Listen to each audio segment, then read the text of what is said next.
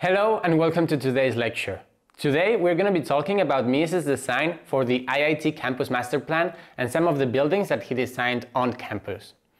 This is probably one of the most important lectures from this competition, since this is the same campus where you're also going to be designing your building for the Mies Memorial Library. We'll even be talking about the specific sites proposed in the brief, so pay close attention and let's dive right into it. Mies came to the US in 1938 to work as the director of the architecture department at the Armour Institute. Only 2 years after that, in 1940, the Armour Institute and the Ludwig Institute merged, creating what we know today as the Illinois Institute of Technology, or IIT. Mies was also commissioned to design the campus master plan for this new institution. Before we move on into this though, it's worth mentioning that Mies worked closely with Ludwig Hilberseimer on the campus master plan. So, just as it happened with him and Lily Rage back in Germany, it is hard to tell how much is wrongly attributed to Mies these days. So to be safe, let's just say that every time you hear Mies did this or Mies did that in the context of the IIT master plan, you should always consider it was him and Hilberseimer. So now, moving on. The overall design of the master plan was a work in progress for years until construction finally began. But the truth is, it is still evolving today, with new buildings being added regularly.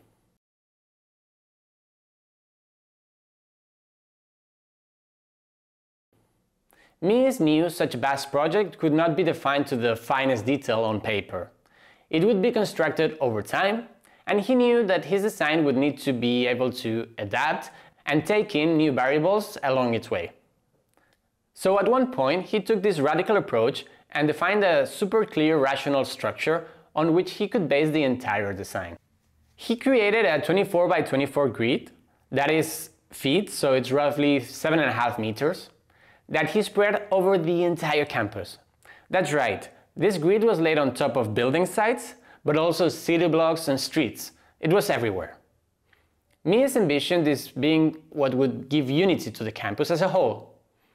All buildings that were to be designed for the campus had to follow this grid. At the core of this system was what Mies liked to call universal space. Universal space was his way of saying that buildings should be flexible in the sense that they should be able to adapt to whatever is happening or needs to happen inside of them. Today, tomorrow, and hopefully for a very long time. Human needs evolve. They always have. And today, they arguably do so quicker than they have ever before. Buildings, however, stay with us for a very long time. Long as in decades or even centuries. So in order for these buildings to remain relevant over these periods of time, they need to be flexible. Or how Mies would like to say it, they need to become universal spaces.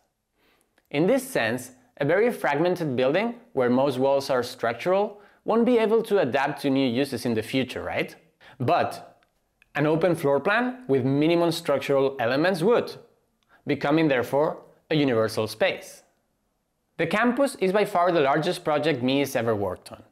Mies was an architect, not an urban planner. But in the IIT campus, he expanded this universal space idea and took it to another level, scaling it up to the urban scale. In these drawings, we can see some of the evolution of Mies's master plan. At first, he didn't use the grid, and his proposal was based on pure symmetry. Then, as the project evolved, he introduced the grid. And even though symmetry still remained an important part of it, you can see how he became more comfortable breaking it at some points. As long as all buildings were part of the grid, it was okay to break the symmetry, as that wasn't what gave the campus unity anymore. From here on, Mies experimented with dozens of possible layouts, some of which we can appreciate in these sketches and collages. Several of these layouts were considered final at some point. Yet the project never stopped evolving, and the campus we see today, or even the campus that Mies saw back in the 60s, doesn't quite match any of these drawings. Now, let's take a closer look at some of the buildings that Mies designed on his own master plan before we move on to looking at the sites proposed for the Mies Memorial Library competition. Mies designed more than 50 buildings for the campus, including research buildings, academic buildings, offices, and apartments. The most iconic is by far the Crown Hall, which is the architecture school building. Mies described this building as almost nothing, and in many ways brings all the design principles that he preached together into a single building. The Crown Hall is a two-story building, and the top floor is pure universal space. Here, Mies took the structure to the outside in order to create a continuous open space that's as flexible as they come. Who's to say what can or cannot happen in this space, right? Some closets and furniture might make it into an architecture school today, but replace that with other furniture and you can quickly turn it into an art gallery, offices, a theater. That's what universal space meant to Mies. Other of his buildings worth mentioning are, for example, the Pearlstein Hall or the Wisnik Hall. These were amongst the first buildings to be constructed on campus, and they were built almost at the same time between 1945 and 1947. As you know, buildings can take years to be designed. But in the IIT, Mies was faced with the challenge of having to deliver many buildings in a short period of time. If each building had taken 5 years to be designed, the campus would have never been usable. So Mies did what he did best. On top of the already modular grid of the master plan, he created a modular structural system and facade system that could be used on multiple buildings. Look at these two photos. Unless you are deeply familiar with Mies' work at the IIT, it can be very hard to tell these two buildings apart. This allowed Mies to deliver designs quickly. And in return, this also allowed the IIT to become a large, profitable, and therefore financially stable institution quite fast. On the inside, these buildings could become different things thanks to the universal space concept. And over time, they have actually shifted from being purely academic buildings to becoming a mix of classes and offices. And they've done this successfully, thanks in part to the flexibility offered by Mies' design. You're probably familiar with the eternal architecture debate about form versus function. Well, this is function over form at its greatest. Here, the form and appearance of the buildings have no ambition other than to become an enclosure for the function that goes on inside of them. A building that doesn't quite follow this same design is the Robert Carr Memorial Chapel. Not that it changes much though. The structure isn't made out of steel in this case, but it's still a pretty basic brick and glass enclosure of, you've guessed it? Yep, it's more universal space. As you can see, the Crown Hall is arguably the most unique of his buildings on campus. It houses the architecture school nonetheless. And this is pure speculation on our side, but it doesn't seem crazy to think that Mies left this building for last so that he could dedicate it the time and care that he thought it deserved. Now let's move on to the part that we know all of you are waiting for. Let's take a closer look at this part of the campus where the Crown Hall is, which is where you'll be designing the Mies Memorial Library for this competition.